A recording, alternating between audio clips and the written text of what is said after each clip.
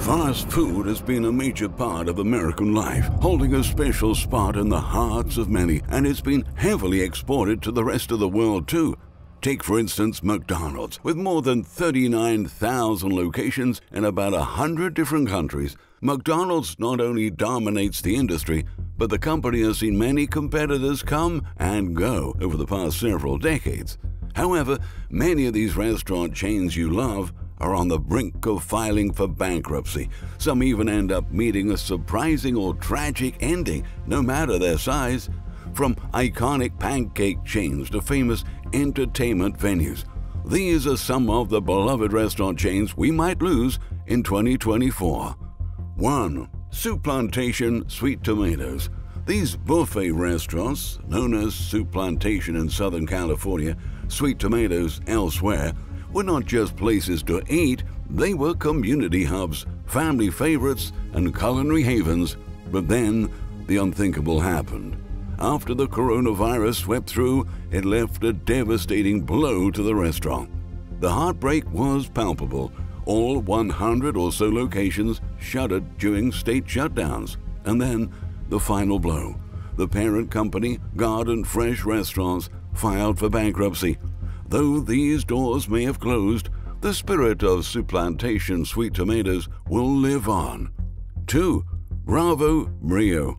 The company behind the beloved Italian restaurant chains Bravo Cucina Italiana and Brio Tuscan Grill has been facing tough challenges, with rising food costs and other issues already putting a strain on their business. And then, just when they thought things couldn't get any worse, the coronavirus pandemic hit.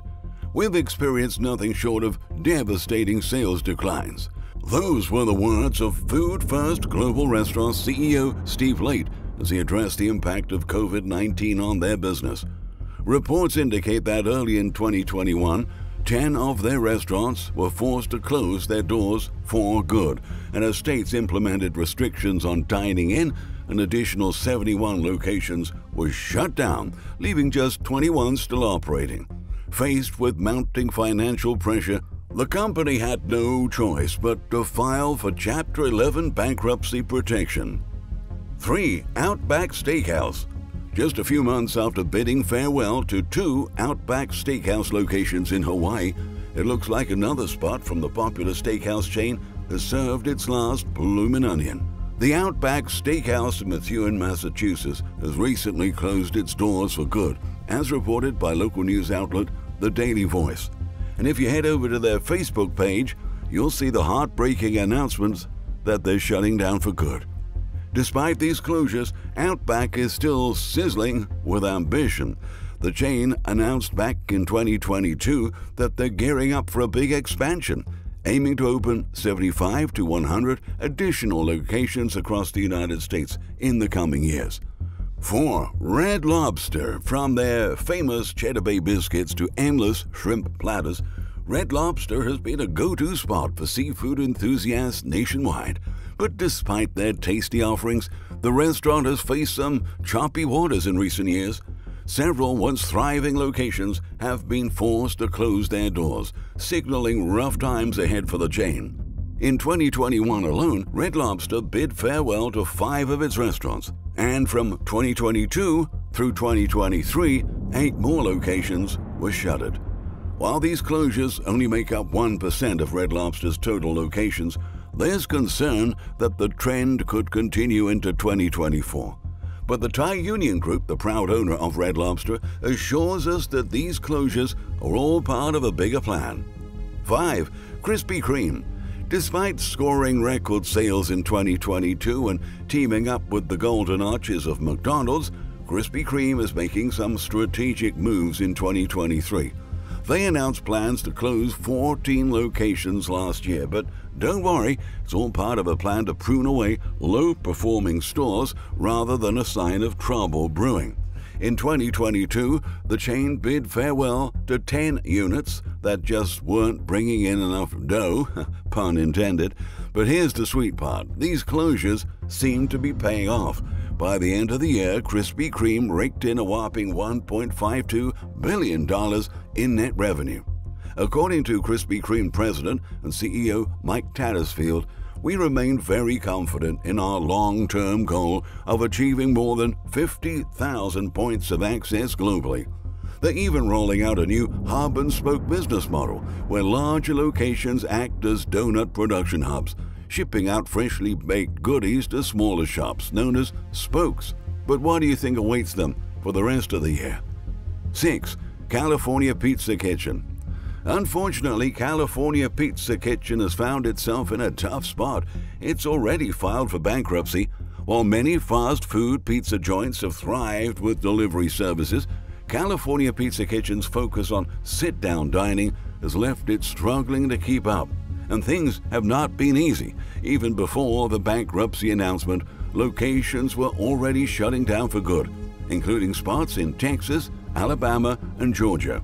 To make matters worse, the company is drowning in debt, with a whopping $400 million owed, but only a fraction of that in available funds. Despite the challenges, the CEO remains optimistic, stating that California Pizza Kitchen will quickly emerge from the setback, but it won't be a cakewalk. The business also faces months of unpaid rent at many of its locations. 7. Golden Corral. Unlike some restaurants that were able to adapt, Golden Corral's buffet-style service proved to be a major challenge during the pandemic. Their communal dining spaces and shared serving utensils raised concerns about hygiene and safety, forcing many locations to shut down. In fact, Golden Corral's largest franchisee, owning 33 locations in Florida and Georgia, had to file for Chapter 11 bankruptcy protection. While some locations have reopened, the road to recovery has been slow. CEO Lance Trenery acknowledges that not all franchisees will be able to continue operating without additional financial support. According to Trenery, recovery has been steady but slow. 8. Potbelly. Back in May 2023, the Potbelly restaurant chain dropped a bombshell, announcing plans to permanently shutter up to 100 locations, roughly 1/4 of their total company-owned restaurants. To tackle the challenge head-on, they brought in a restructuring consultant and a bankruptcy attorney to help navigate the situation. And it seems like those efforts have paid off, at least to some extent. By August, the Chicago-based chain had revised their estimates, now expecting to close fewer than 50 restaurants. Now, that's quite a drop from their initial projection. However, they did confirm the closure of 16 locations, so the road to recovery is still ongoing. One major hurdle for Potbelly is its lease agreements, especially in high-rent cities where it operates many locations. Reportedly, the chain has amassed over $200 million in unpaid lease payments, adding to its financial strain. To alleviate some of this pressure, Potbelly applied for and received a $10 million payback protection program loan. However, after facing public backlash over large companies receiving PPP loans, Potbelly made the decision to return the funds. 9. Dave & Buster. According to experts at S&P Global Market Intelligence, Dave & Buster's faced a 16% chance of being unable to repay its loans in 2021. If that scenario unfolds again, the chain may have to consider filing for bankruptcy, closing locations, or perhaps even both. S&P ranked Dave & Buster's as the most likely among the largest publicly traded restaurant chains to default on its loans. But there's a glimmer of hope in this situation. The odds of Dave & Buster's defaulting on its loans were over 50%. Plus, S&P believes that with many competing entertainment concepts struggling, Dave & Buster's could seize the opportunity to expand its market share. However, the road ahead still looks challenging for the food and game chain. And to add to the uncertainty, reports emerged that the company would be laying off over 1,300 workers across 7 states. 10. P.F. Chang's. Founded 1993 in Scottsdale, Arizona, the company was riddled with debt pre-2020. When new owners took over in 2019, the chain owed about $675 million. The popular Asian bistro restaurant chain P.F. Chang's had its credit rating downgraded, largely due to the impact of the coronavirus outbreak. But like so many others, P.F. Chang's was suffering from already weak trends before the pandemic.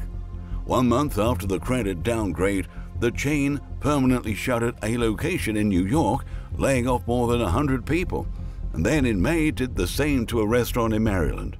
The most telling sign of P.F. Chang's troubles, however, occurred as recently as September. That's when the company announced it would be extending temporary layoffs of thousands of employees.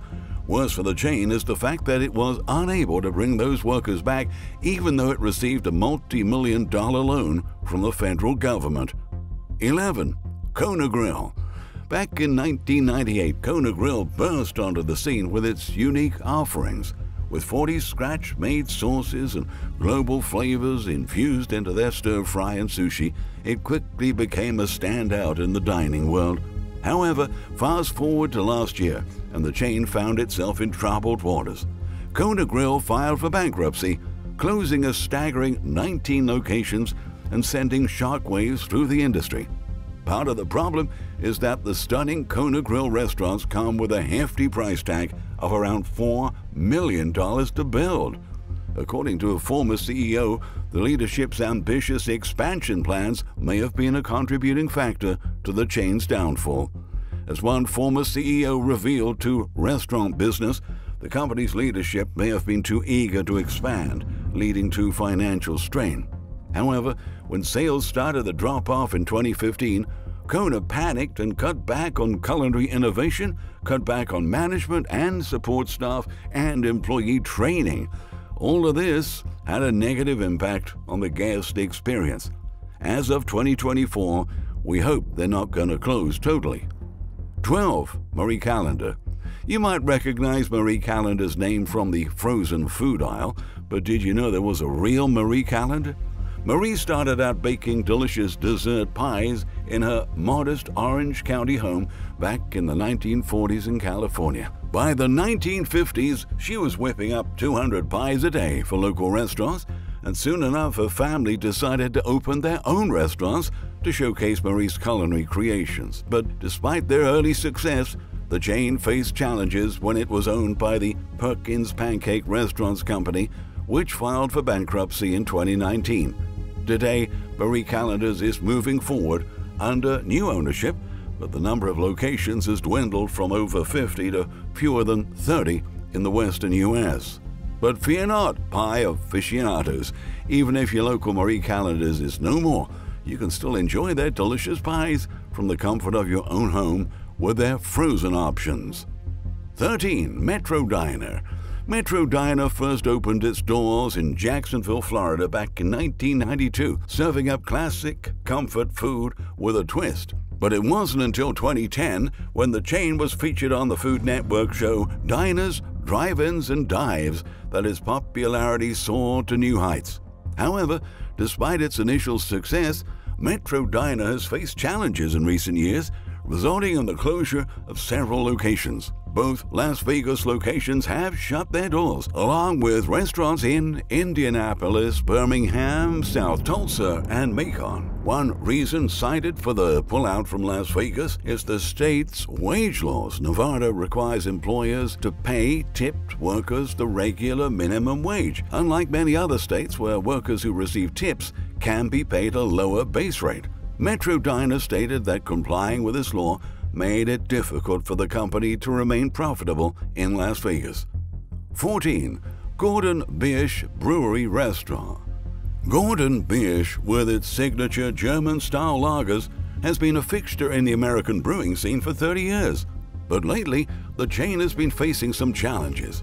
Over the past year, all 4 Arizona locations have closed their doors, and in early 2020, Gordon Biersch bid aloha to its only restaurant in Hawaii. Now only 17 locations remain across the United States, half as many as there once was. But Gordon Biersch isn't ready to call it quits just yet. The company's very first brew pub, opened in Palo Alto, California in 1988, has undergone a transformation. It's been rebranded as Dan Gordon's and now offers a farm-to-table menu with a big focus on barbecue. 15. Benihana. When the first Benihana restaurant opened its doors in 1964, It revolutionized the dining experience with its captivating theatricality. From the mesmerizing onion volcano to the skillful teppanyaki chefs, Benihana never fails to entertain its guests. Over the years, Benihana became synonymous with teppanyaki, introducing Americans to the art of Japanese griddle cooking. Their unique approach quickly gained popularity, but as time passed, competition in the teppanyaki industry grew fiercer. As of now, the Benihana in Sacramento, California, has closed its doors.